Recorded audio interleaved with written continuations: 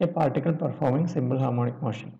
When it is at a distance of 10 cm and 20 cm from the mean position, its velocities are 1.2 meter per second and 0.8 meter per second respectively.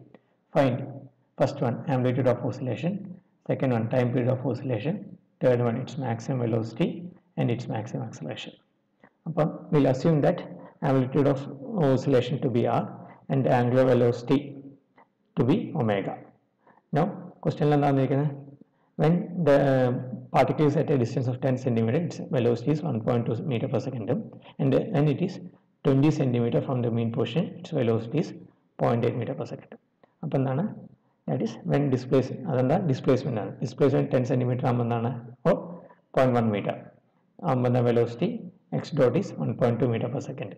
When displacement 20 cm, which is equal to 0.2 meter, x dot and 0.8 meter per second. R omega x dot expression velocity expression is x dot is equal to minus omega under root of r square minus x square. This is for simple harmonic motion. X is equal to 10.1 x is equal to 0.2 substitute here. First x is equal to 0.1 substitute here. X dot is 1.2 minus omega under root of r square minus x is 0.1 square. That be our equation number 1. Next we will substitute x is equal to 0.2. So we will get 0.8 is equal to minus omega under root of r square minus 0.2 square. Let be our equation number 2. Now this equation is unknown value omega and r. But the two simultaneously solve we can find out omega and r.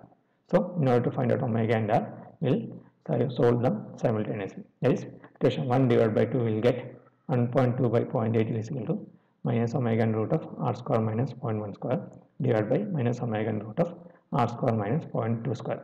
We minus omega cancel out. But the rearrange 1.5 root of r square minus 0.04 is equal to root of r square minus 0.01. The side is square here. 2.25 into r square minus 0.04 will be equal to r square minus 0.01. The rearrange will get 1.25 r square is equal to 0.08. From that we can find out amplitude of vibration r to be 0.253 meter. Once we get amplitude, substitute in equation number 1 or equation number 2, we can find out angular velocity omega. Substituting this in equation number 1, you get 1.2 is equal to minus omega into root of 0.253 square minus 0.1 square. That is equal to 1.2 is equal to minus omega into 0.232. That is angular velocity omega is we get minus 5.164 radians per second.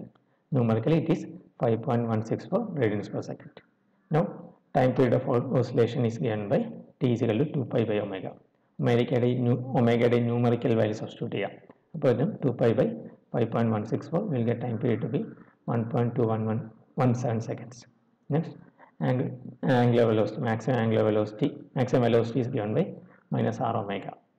Omega r value substitute will get maximum velocity to be minus 1.31 meter per second, and maximum acceleration is given by plus or minus omega square x. Again substituting the value of omega and r, can find out maximum acceleration to be plus or minus 6.747 meter per second square.